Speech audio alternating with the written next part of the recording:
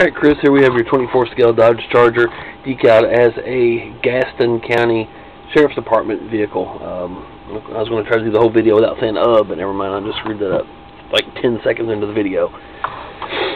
Bad habit. Proper decals, everything on here. Correct unit number, 694. Had to check that before I said it. 694.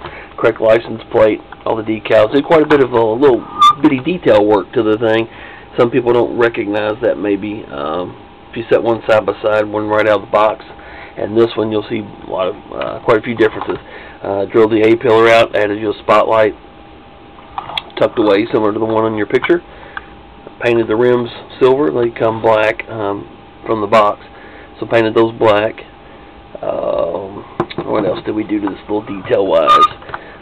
Made you an antenna very specific to the one in your picture.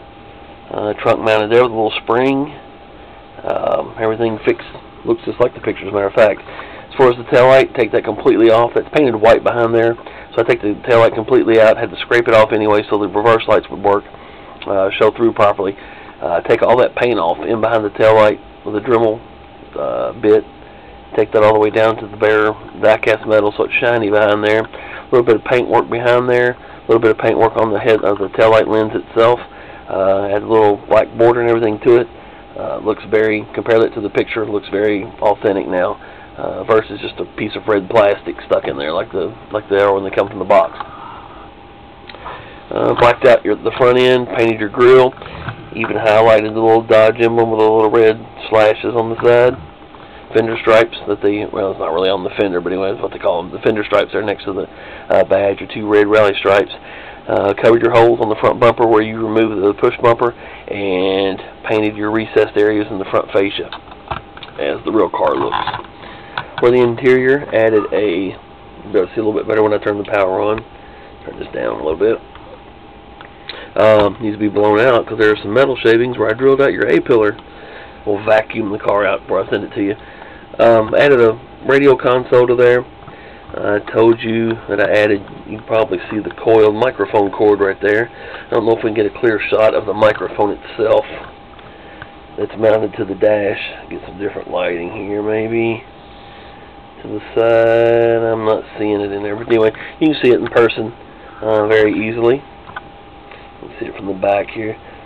Maybe kind of see it mounted to the dash there, right there. But you'll see it in person very easily. Added the MDT to it as well, worklight for that. Also added you a light built into the console.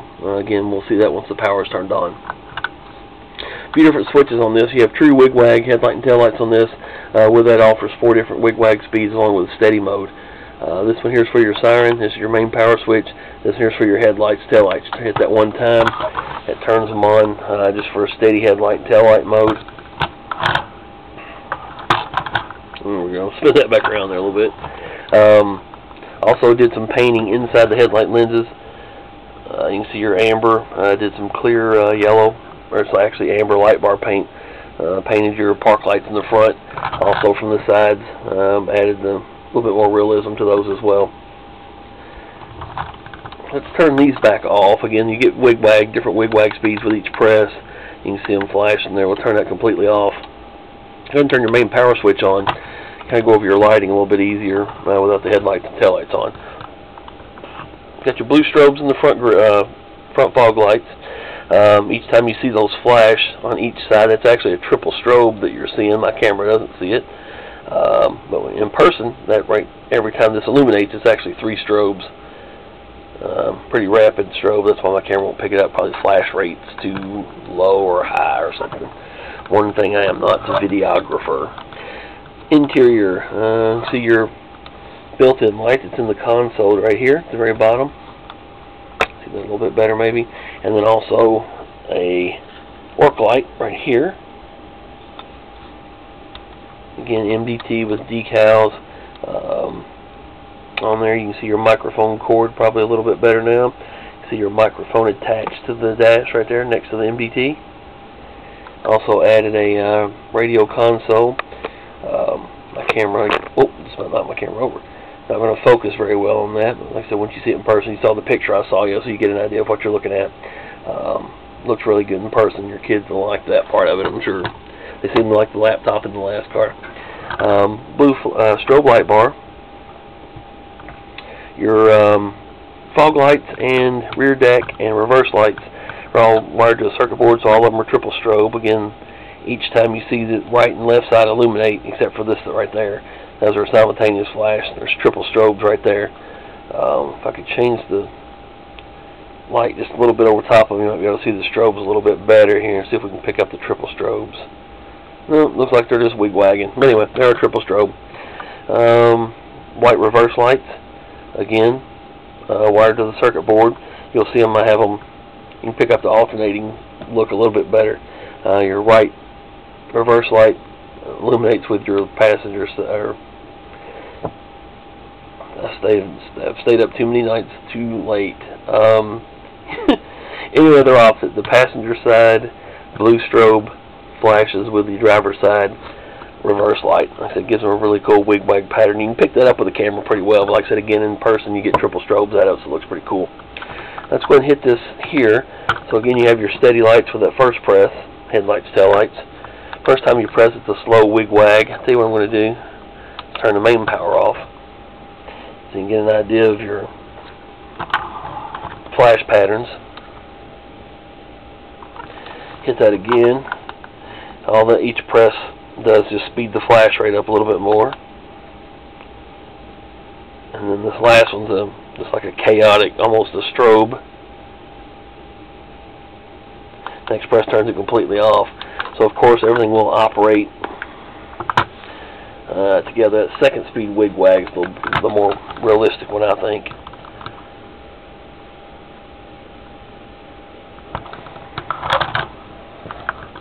See your tail lights with your reverse light strobes. And of course your siren.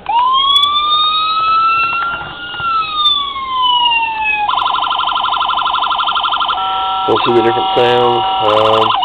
Each press after that, I lock in a tone.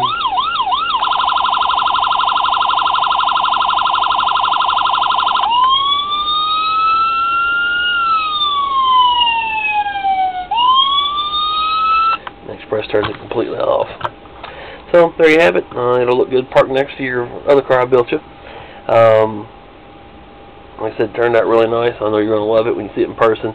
I will tell you, this antenna, I'm going to have to take it off because the box, when you ship these, the top of the box barely touches this. And if it comes off in shipping, it may get lost in the box. I'll put it in a little paper bag, or I'm sorry, a little Ziploc bag. It won't hurt anything when it comes off because of the glue I use. It's like a rubber cement. E6000 is what it's called, available at Walmart. But it won't, as you can see, doesn't mess the paint up or anything. Don't get it on the plastic. It will definitely dissolve the plastic. But like I said, it doesn't do anything to the paint at all. If it does leave a little piece on there to rub right off. So again, I will put this antenna in a Ziploc bag, and it'll be stapled to the box. When you take the car out of the package, the factory packaging, it'll be stapled to the back. I'll have my business card stapled to the back, and you'll see a little Ziploc baggie with this antenna stapled in as well. So, Chris, appreciate it. I know it seems like it takes forever to get these from me when a customer places an order. I apologize. I guess there's a couple reasons that it takes me so long to build them. Number one, I just have a lot of orders. Number two, I take my time with them. I want everybody's car to be as nice as this. I was building it for myself. I refuse to just throw a vehicle together. So for you potential customers out there that want to order one, you know, looking at probably 3 months to get it shipped to you, or plus. You know, it just depends on what I've got going on. I do working a full-time job as well as this, so you know, it keeps me pretty busy. So anyway, Chris, appreciate it for the second order. And like I said, come up, switch departments again, or have another car you want built, let me know. I can definitely do that red Charger for you just bought if you like headlights and taillights in it. And other than that, I suppose that's it. So we'll get this, get you a video sent to you, and we'll go from there. Thank you very much. Stay safe.